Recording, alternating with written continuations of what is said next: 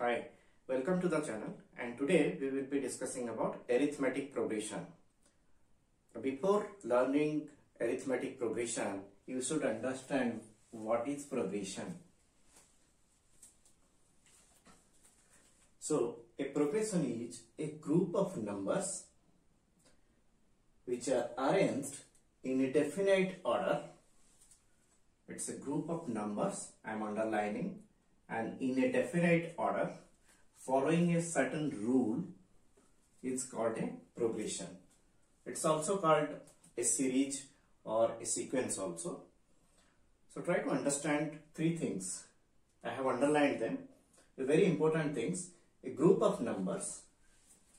It could be 1, 2, 3, 4, 5, which are arranged in a definite order. This is in an ascending order.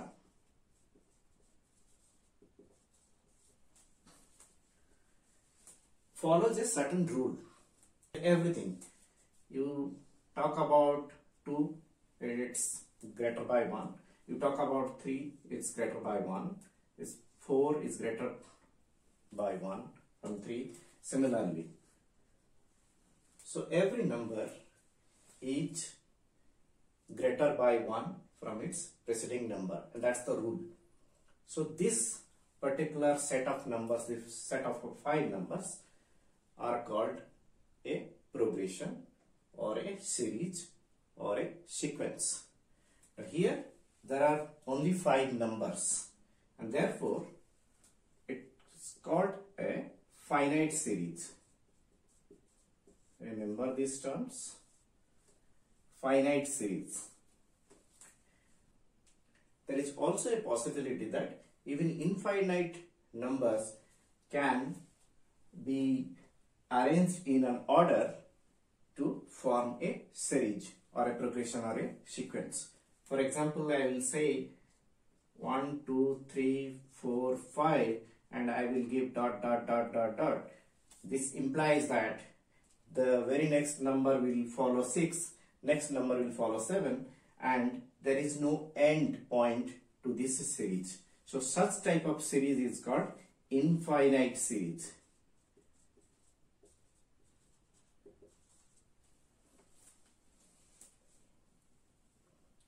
Another term I am introducing is called element. Every single component of this series is called an element. Element or a term.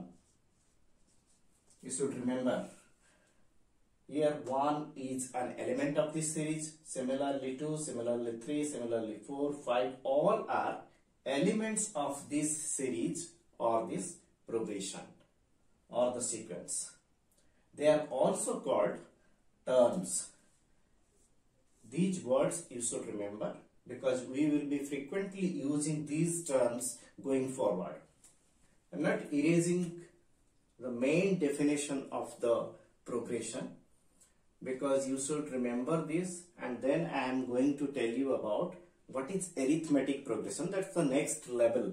I am going little bit deeper now. So what is arithmetic progression, or in short called as AP?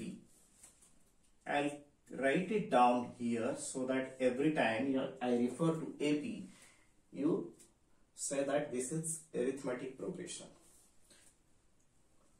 So what is AP then?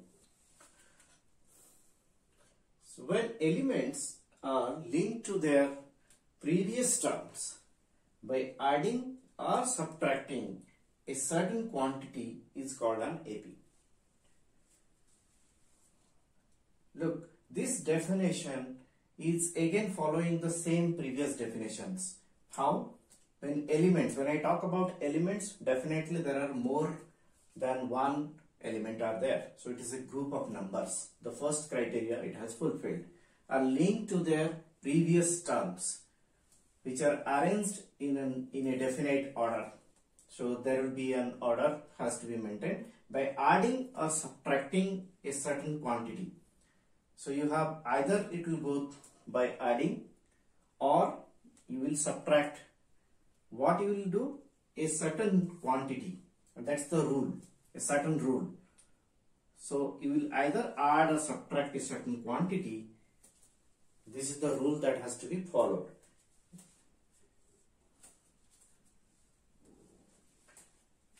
And then this entire set will be called as a arithmetic progression. Why did we give more examples? We saw one example, 1, 2, 3, 4, 5. It's very easy to tell.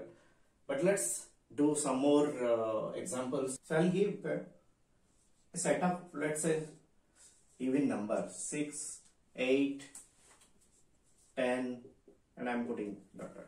Set of even numbers. And this is an infinite series.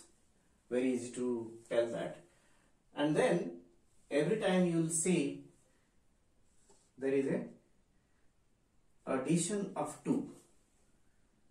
Now if you add 2 to the preceding number, you will get the next number everywhere.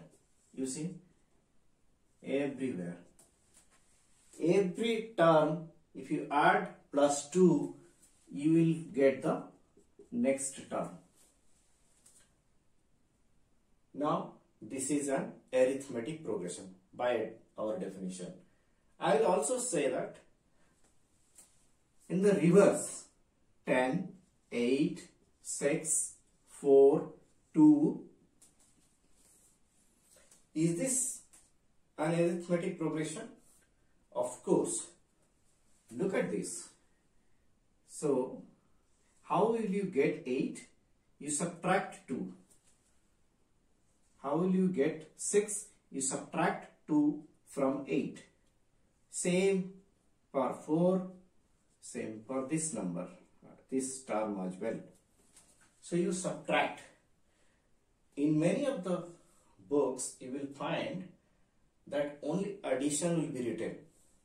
The reason behind only addition is that subtraction is nothing but you add the negative number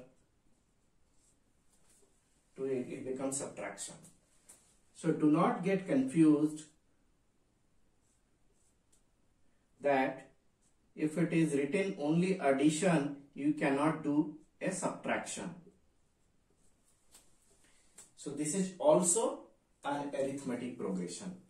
I am saying this is arithmetic progression 1 and this is arithmetic progression 2. Both are arithmetic progressions. Now once you understood what is arithmetic progression, let me explain you about their properties. The first property we will find out is that definition of the last term or nth term. Let's say the first term is a.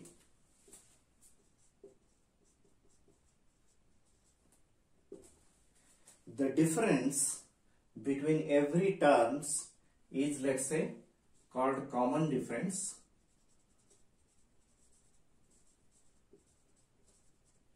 Which is denoted as typically D.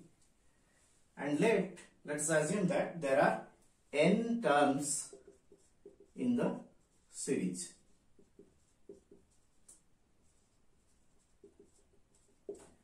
Then the nth term, Tn, nth term will be equal to a plus n minus 1 into D.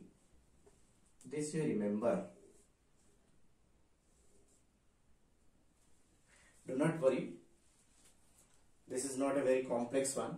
I will tell you exactly how we have found out this formula. This is nothing very complex one. So think about the first term. The first term is, let's say, T1. We will start with T1. That's the first term and that is A. There is no D here. So 0 into D. I can write this. The second term will be you will always add one common difference to the preceding number, right? So the preceding number is the first term for the series. Let's say, if you cannot visualize, let's say this is T1, T2, T3, this is the series, T4, and it goes up to Tn. So this is the series. AP or AP is this one. So T1, the first term is A. The second term will become, you will have A and then you will add up a D, common difference. Then you will get the second term. So A plus 1 into D. T3, similarly, you got A plus 1 into D. Now you add one more D. A plus 2 into D. Now every time you go, you will find that you are adding n minus 1 into D. So Tn will become A plus n minus 1 into D. So if you add n minus 1 into D to the first term, you will get the nth term. Okay, this is what I had written earlier. So nothing complex, very easy to remember. We will go to the second property. I am not now erasing everything here. We are going to the second property because all these things will remain common for our entire discussion around properties of arithmetic progression. I am not erasing this stuff.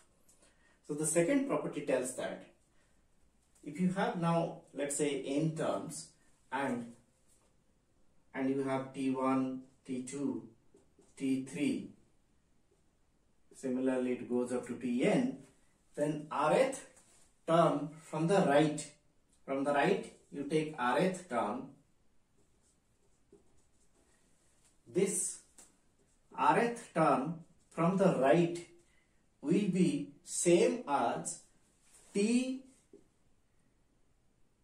n minus r plus 1 from the left.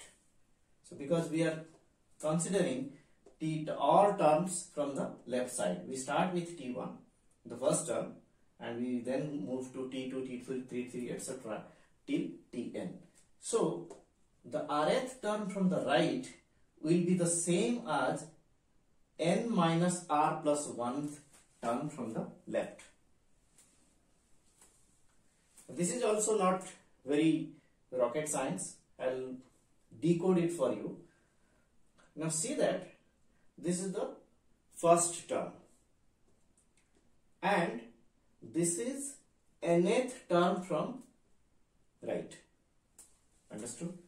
So now if I will say T1, which is nth term from right, I am saying n is the total number of terms minus, instead of r, I am saying n minus n plus 1. So n minus n cancels out, only remains 1. So this is the first term. Correct? I am putting it T so that it remains as T1. Now similarly, T2, the second term. The second term will become n minus 1 term. The first term was nth term from the right.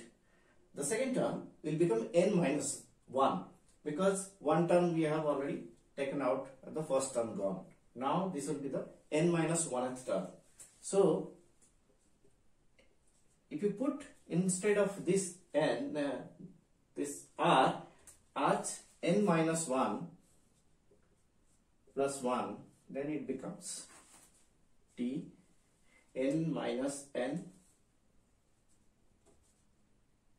plus 1 plus 1, which is nothing but n minus n cancels out, so it remains 2. So this theory holds good. So always remember that the rth term from the right will be same as n minus 1,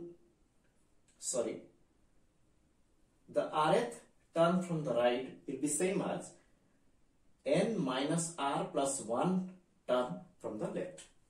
That's the second property. Now we will move to the third property. Third property, I am not telling you it is actually a property, but it is the way that you express an arithmetic progression is always mention at least 3 numbers in the series. So do not stop, say 1 and 2, and this will be an arithmetic progression, because there is a difference, but this is not a common difference. I mean, there is no other number to support the theory that you have a common difference over here. So always you mention 1, 2, 3. Then people can correlate, yes, there is a difference here, and that same difference is getting repeated. So always mention at least 3 number in the series. The fourth property is around the common difference. If D greater than 0, then the arithmetic progression is an increasing one.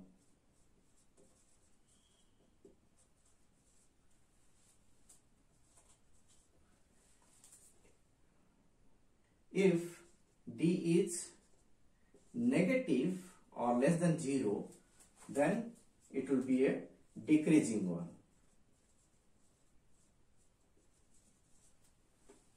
And it's no-brainer, if D becomes 0, then basically all numbers are equal. So this is fourth property. Then we will come to another property, which is for the sum of the series. It's a very important one. Remember it. The sum is represented S, and there are n number of terms. So Sn we represent as the sum. So what will be the sum? It will be A plus, the second term will be A plus D, the third term will be A plus 2D, the fourth term will be A plus 4D, etc. And similarly the last term will be A plus n minus 1D. This is the last term. Now this is very complex. Let me simplify it and put it in the reverse order. If you put in the reverse order, the sum will never change. Whether you add 2 plus 3 or 3 plus 2, it will give the same result as 5. And this is the property of addition, which is called commutative property. Now we will use that and write in the reverse direction. So I will tell the last number to come to the front. So my last number is A plus n minus 1 into D. I am asking the number to come to the front. So my backbencher has come to the front bench. And then my second number from the last. Okay. So what will be the second number from the last? Again A plus n minus 2D. Every time I will reduce 1D. Similarly A plus n minus 3D. It will go on and ultimately I will reach to A. The last. When I reach to the nth position, my reverse order will tell that the last number will become A, which is nothing but the first number of my series. Now I will add these two. So I get 2 times the sum, which is equal to. Now this term I will add with this. So I have 2A plus n minus 1 into D plus, again I will say I will add these two. So again I will get 2A plus 1D is there, here minus 2D is there. So it will become n minus 1 into D. So I will go to the last. Even last also I will get the same, 2A plus n minus 1 into D. So how many terms will be there? Again n number of terms. The first term is added with the first term, second term added with the second term, similarly nth term added with the nth term. So I still get n number of terms, but my summation has become double. Okay, and so, and every term is nothing but 2a plus n minus 1 into d.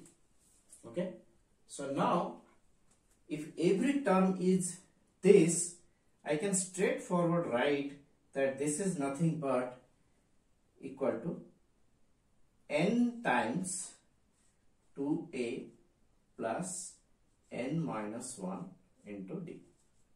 I can write. So if 2 times my sum is equal to n into 2a plus n minus 1 into d, now I can say that Sn can be, I will divide both sides by 2.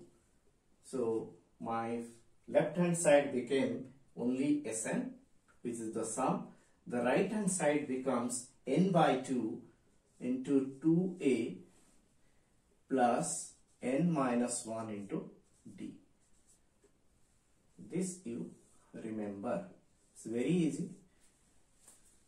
Sn is equal to n by 2 whole into 2a plus n minus 1 into d. It's very easy to remember. All we have derived, and we figured out that this should be the equation to find out the summation.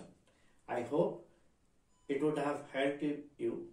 We will see in the next session about more practice sets and other theories in the arithmetic progression. Very interesting concepts are there, and we will learn about them in the next session. Thank you.